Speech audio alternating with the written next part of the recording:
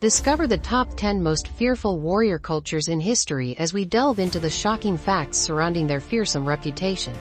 From the battle-hardened Spartans to the fierce Vikings, learn about the warrior cultures that struck fear into the hearts of their enemies. Uncover the brutal tactics, legendary battles, and fearless warriors that cemented their place in history as some of the most formidable fighting forces the world has ever seen. In the world, there have been thousands of warrior cultures, from the Vikings, Aztecs, Romans, barbarians, Mongols, Celts, and Persians to the samurai.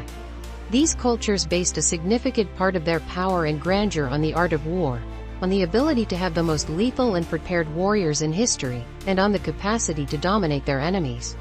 This lethality in battle was accompanied by something possibly more important than strength and skill itself: the motivation to achieve victory over the enemy, based on the warrior's philosophy of giving their all in a battle, even if it cost them their lives.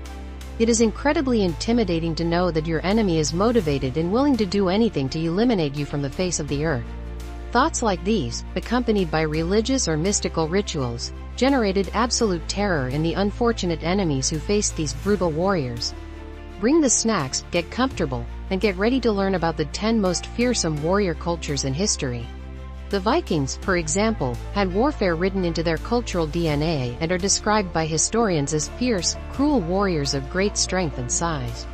An important reason why the Vikings were so feared in battle is that they did not fear losing their lives.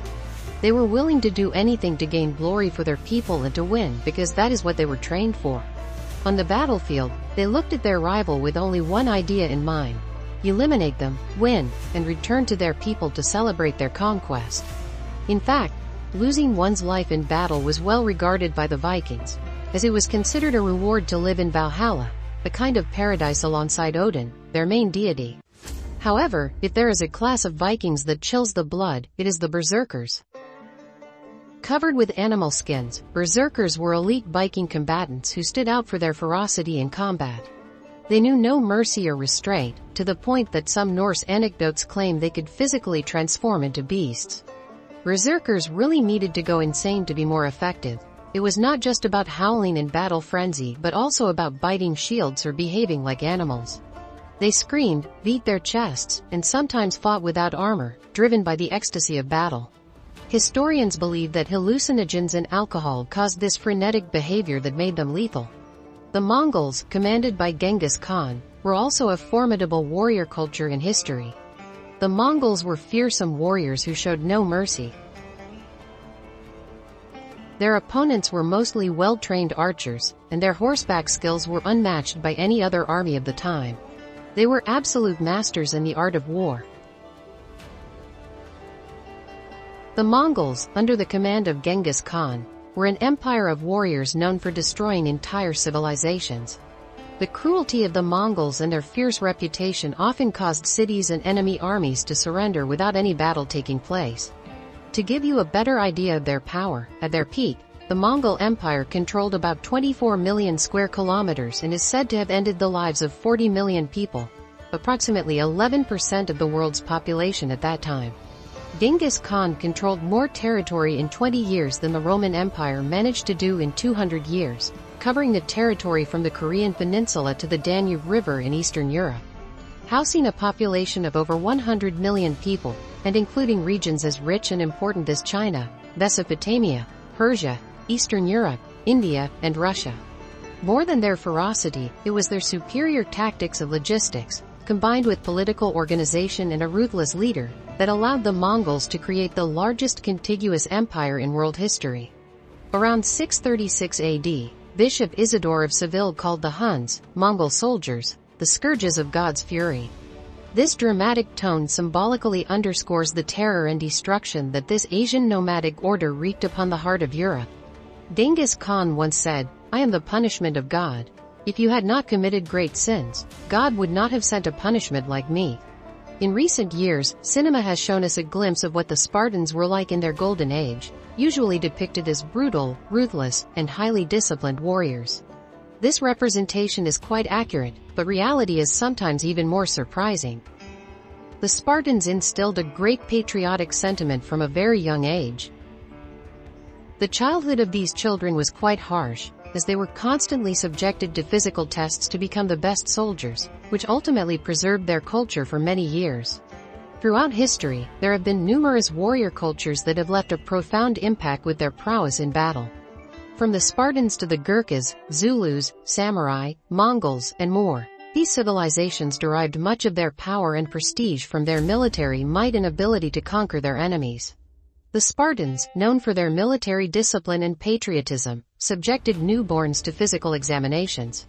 Those with deformities were either exiled or eliminated without mercy. Spartan boys began military training at the age of 6, living in barracks separated from their families. By age 12, they were treated as youths expected to show martial skills while surviving on minimal diets.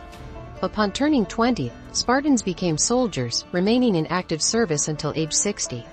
War was their life. They never surrendered in battle and preferred to fight to the death, famously demonstrated at the Battle of Thermopylae. In 1815, the British Army attempted to conquer Nepal but was decisively defeated by Gurkha warriors. Recognizing their prowess, British officers began recruiting Gurkhas into the Crown's forces. Since then, Gurkhas have fought in numerous wars, including the World Wars and the Falklands War. Despite their stature, Gurkhas were known for their fierce combat skills, often engaging in hand-to-hand combat with their sacred kukri knives. The Zulus, an ethnic group in southern Africa, notably clashed with the British during the Anglo-Zulu War in the 1870s. Despite technological disadvantages, Zulu warriors, known for their organized combat tactics and iconic spears, inflicted significant casualties on British forces. Samurai warriors of feudal Japan are revered for their martial prowess, loyalty, and adherence to Bushido, the way of the warrior. Samurai trained rigorously and were expected to prioritize honor over life itself, often resorting to ritual suicide rather than face dishonor. Mongol warriors, led by Genghis Khan, forged one of the largest empires in history through unparalleled military tactics and ruthless conquests. Their mastery of horseback archery and logistical brilliance enabled them to dominate vast territories from Asia to Eastern Europe. These warrior cultures were not only skilled in combat but also used fear as a psychological weapon, incorporating rituals and strategic methods to intimidate opponents. Their military strategies, combined with their steadfast determination to achieve victory, have left an indelible mark on history as some of the most formidable and influential warrior societies to have ever existed. The samurai warriors have been immortalized as icons of military skill, stealth, proficiency with weapons, loyalty, and honor. They based their lives on strict codes of honor and principles known as Bushido, the way of the warrior, which emphasized loyalty, duty, discipline, and honor, even above life itself. Their steadfast dedication to perfecting their techniques and principles, coupled with daily training and knowledge passed down through generations, granted them the great reputation they hold today. For a samurai, cowardice in battle was the ultimate shame, and they were expected to accept the possibility of losing their lives. The practice of seppuku, a ritual form of suicide, involved plunging a dagger into the left side of the abdomen and moving it across to the right, a painful way to end one's life. In some circumstances, another samurai could decapitate the warrior, thereby maintaining their honor intact. The Mexica culture, one of the most interesting and rich that has existed, was highly fierce. They sought not only to end the lives of their enemies but also to capture their people and subjugate them to their will. Their reputation struck fear into many neighboring peoples. The state of Mexico was focused on military expansion and political dominance over other peoples, as well as the demand for tribute. War was essential in Mexican politics, with two main objectives: the subjugation of enemy cities to extract tribute and the capture of captives for sacrifices in religious ceremonies. The rituals of sacrifice, where the heart was removed and enemies were eaten, terrified the Spaniards. These practices were used as rewards to encourage warriors to fight. Jaguar warriors were sent to the front lines of combat, displaying ferocity, while eagle warriors were responsible for exploration, espionage, and messaging. They used bows, wooden swords edged with obsidian, and spears. The combination of the jaguar warrior's ferocity and the eagle warrior's cunning created one of the most fascinating military forces in ancient history. Kamikazes were a special Japanese attack unit in World War II, specializing in suicide attacks against Allied Navy ships. The word kamikaze means divine wind. Japan, on the brink of defeat, employed kamikazes as a last-ditch effort to change the course of the battle. These attacks resulted in the deaths of 7,000 Allied soldiers and 3,800 kamikaze pilots. In 1943, Japanese philosopher Shigenori Toyama called on the Japanese to sacrifice themselves for their country, which motivated many to join the kamikaze units, although many did so due to social pressure. Kamikaze planes had enough fuel for a one-way trip, leaving no possibility of return. Only 19% of kamikaze planes hit their targets, but their direct impacts were devastating to Allied ships, affecting Allied morale. Such tactics prompted Americans to develop atomic weapons to attack Japan and end the war. The Maori, an indigenous people of New Zealand, developed a unique warrior culture due to their isolation. Their warrior tradition earned them the reputation of being some of the most dangerous warriors of the South Sea. When Europeans began settling in New Zealand, wars erupted. The Maori believed combat was sacred and fought to gain spiritual power and prestige. Their primary tactic was the dawn ambush, silently moving close enough to strike their unsuspecting enemies. Surviving a brief battle and not being on the winning side meant a brutal death. They used intimidation to dominate their enemies, such as the haka dance, which involved weapon waving, tongue poking, and terrifying noises.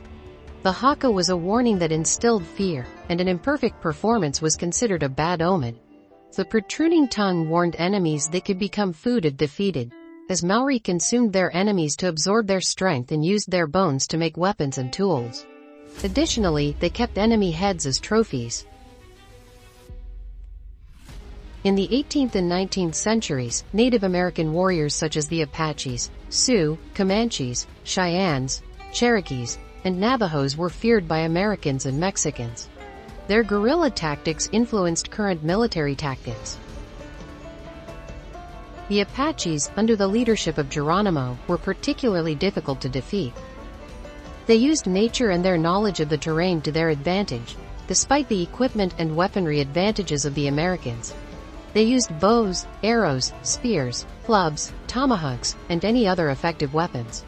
Before the arrival of Europeans, the natives perfected their weapons and tactics.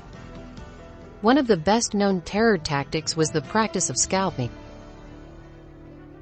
Scalping involved cutting off the scalp from a live, wounded, or deceased enemy. It was not just about cutting hair but about tearing off the entire scalp, including the skin. Native Americans did this to intimidate their opponents and partly to possess the enemy's soul. They believed it protected them if they placed it on their shields. Many of these enemy scalps were hung in villages, given to spouses, and even exchanged for rewards. Native Americans are by far one of the most fearsome warrior races to have existed.